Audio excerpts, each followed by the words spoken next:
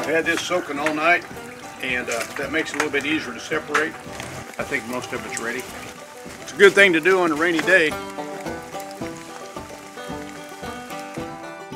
I grew up in the modern world, so I still buy a few things, but to me it's just a lot of fun being able to make things.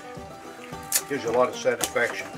This technique here of making rope out of fibrous plant material, it's a really timeless, simple technology.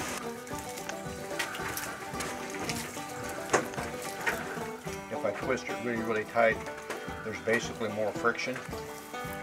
Understanding friction and gravity and letting those work together with you in friendly technology is really important. I twist it really tight and then reverse wrap it the other way. The tension of it trying to unwrap actually wraps it tighter.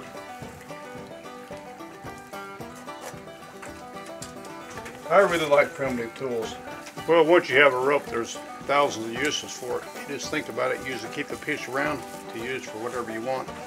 When I'm getting ready to gather logs and material for the cabin, I'll need a rope to drag it through the water. I want to clean up the rope a little bit, make it pretty. As you can simply slowly run it through the flame and kind of singe off the little fibers. Now the whole rope is wet, so I'm not worried about the whole rope burning. Let's see how strong it is.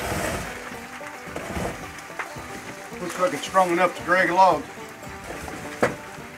I should make a lot more rope. I kind of like the looks of this. That's a good place for it.